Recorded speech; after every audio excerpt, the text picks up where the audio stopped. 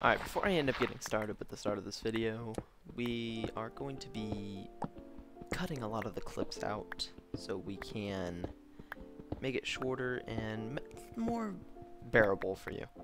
To make it easy, we're going to be mining down a good amount all the way to around 13 to 11.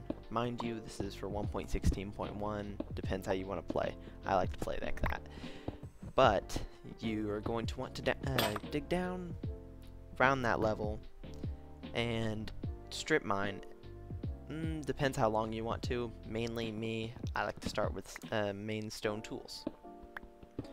Now that you've mined down to your correct space, you're going to want to continue mining until you either hit a lava pool at Y11, they always spawn at Y11, or until you hit diamonds. Depends how many you want to collect. I like to collect around 32, 34, 36. Depends if I want to make full tools and armor.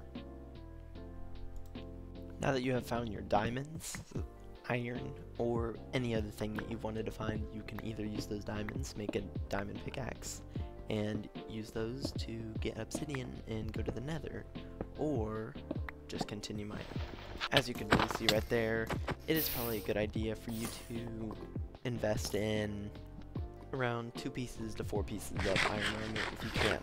Also mentioning, you should probably end up putting water in your bucket when you end up making one, because that could help with places like this where you don't have to build a bridge across the lava. Also helpful with many different situations with cooking and smelting. You could also use 2 different furnaces or more to smelt 50% of the speed. And mainly for the end of this is pretty much how I start off my survival world, best way that I could. I appreciate anyone that was watching, and see you in the next one.